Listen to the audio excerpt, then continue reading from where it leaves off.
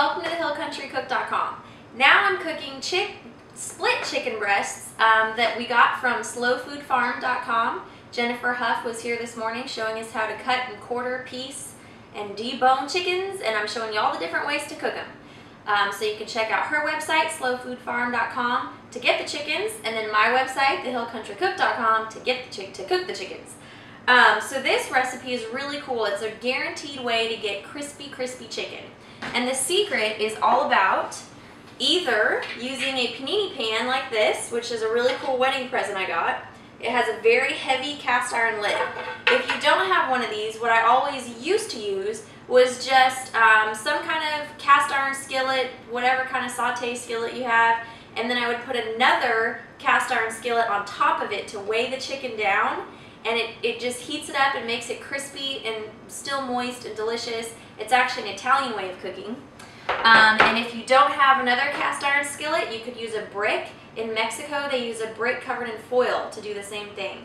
Covered in foil, no germs. It's fine. A little dirt, nobody, never hurt nobody. So in the bowl, I have all of my split chicken breasts, which you want to go ahead and kind of flatten down a little bit if they're not already flattened.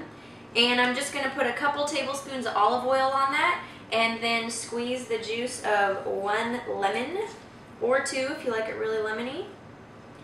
And then you can use whatever herbs you like. I have, what do I have? Rosemary and sage and a little bit of thyme from a friend's garden and a little bit of olive oil, just enough to coat the chicken. You can really use whatever herbs you like. So we'll do that.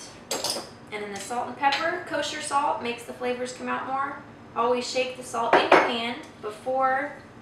Okay, so I've got my panini pan set up. You can use the cast iron pot with a brick, a cast iron pot with another cast iron pot, whatever.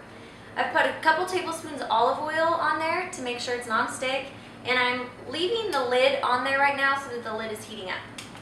And then I'm just going to place the chicken breast or halves on there, and a little wing.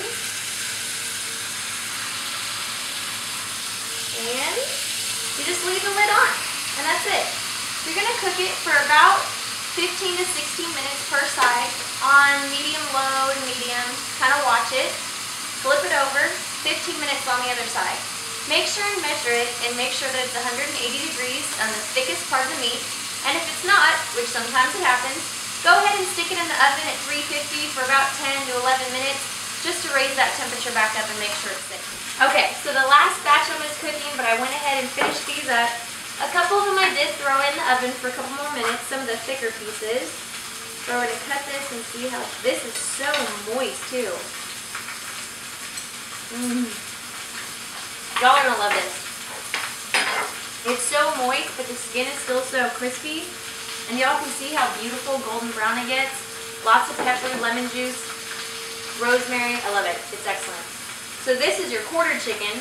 And the next video I'm going to show you is fried chicken and the picnic chicken. Hope you enjoy. Thanks.